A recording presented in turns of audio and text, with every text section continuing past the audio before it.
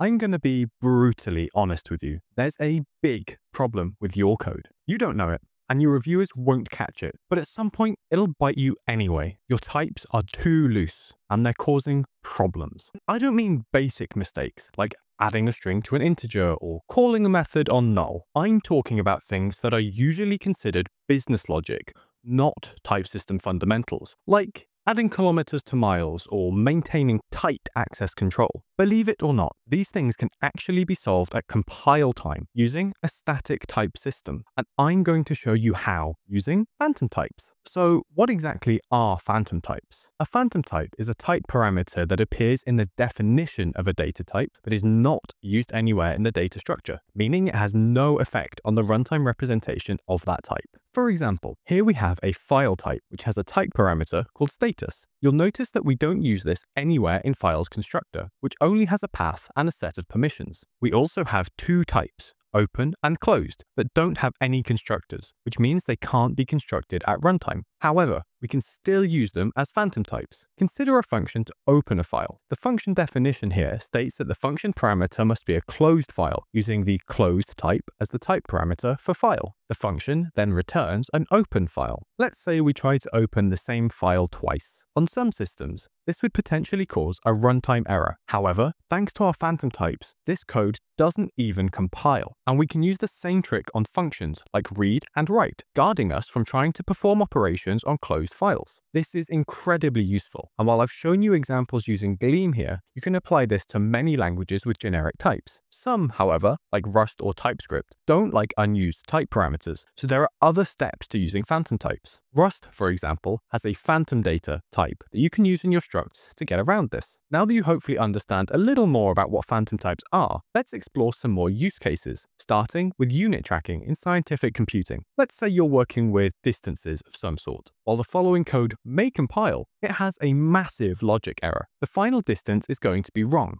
because we're adding miles and kilometers without doing any conversions. And while yes, in this case the error is pretty obvious due to the variable naming, it's not always going to be this easy. And when you're working with formulae that are just a jumble of letters and symbols, it can get pretty messy. With an equation like this, how can we guarantee that any of the units are right? Phantom types, of course. Consider the distance example again, and let's add a new type, distance, with miles and kilometers as phantom types, as well as some constructors and an add function to add distances. Although the constructor functions here technically have the same body, the type definitions make them distinct from each other. Now, when we try to run our code from earlier using distances with units, we get a compile error. And not only that, but we've been able to reduce the length of our variable names while still communicating the same amount of information. Maths is cool, but it might not be your jam, and that's fine. If you're more of a creative person, or you just want to learn something new, you'd probably be interested in this video's sponsor, Skillshare. I've talked about Skillshare before, as have many other creators. But if you don't already know, Skillshare is the world's largest online learning community for creatives. I see programming as a creative endeavor,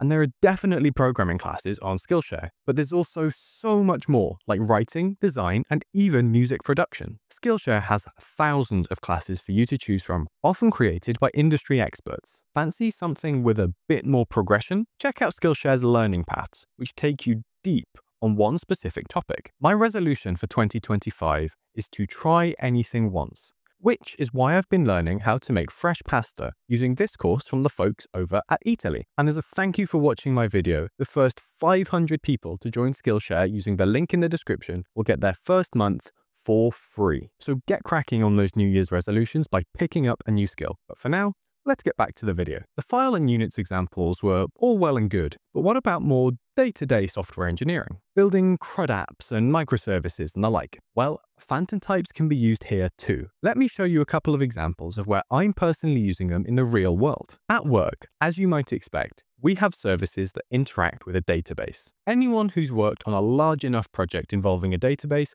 has probably seen at least one bug where a read, update, or delete has failed and given incorrect results because every table has an integer primary key and some IDs have gotten mixed up somewhere. We combat this at runtime using stripe-like typed IDs, meaning our ID columns all have different prefixes and also have nice, readable IDs for our users. Under the hood though, these are all just strings, so there's nothing stopping stopping us using the wrong ID when trying to read from the database and getting no results. Phantom types to the rescue once again. We use a custom resource ID type that has a generic parameter for the table, which is a phantom type. We can then use these in our data access layer to provide even better type safety when writing our queries. Secondly, I use phantom types in my Gleam framework, Pevensie. If you've not heard of Pevensie, it's a back-end application framework that currently provides auth and caching capabilities and has more features planned. To avoid restricting users to a particular tech stack, Pevensie uses an abstraction called a driver, allowing users to choose their backend for a particular Pevensie module. For example, you may choose to use Postgres with Pevensie Auth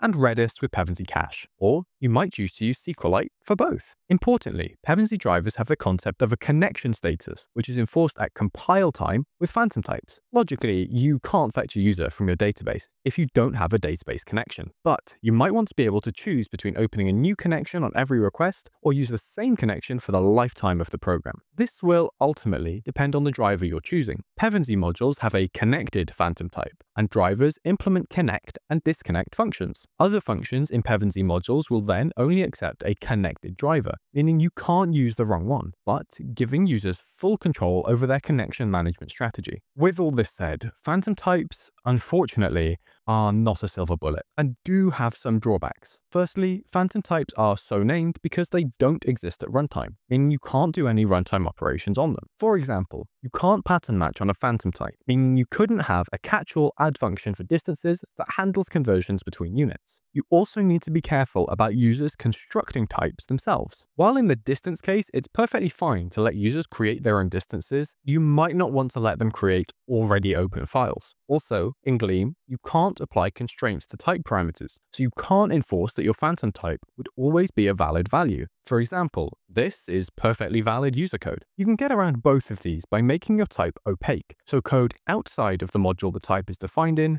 can't construct it. But you may not want that. It's up to you to decide when phantom types are likely to be useful in your code and when they might just get in the way. I've given you a few examples of how you can use phantom types in your code, but if you want to read up more on the topic, I'll link a fantastic article on the subject in the description. It's written by Gleam core team member Haley and is well worth the read. In the meantime, if you fancy learning more about Gleam as a language, I'll leave my Impatient Devs video for Gleam on the left of your screen. But YouTube thinks it knows better than me, as always, and it's suggesting the video on the right. The choice is yours. See ya!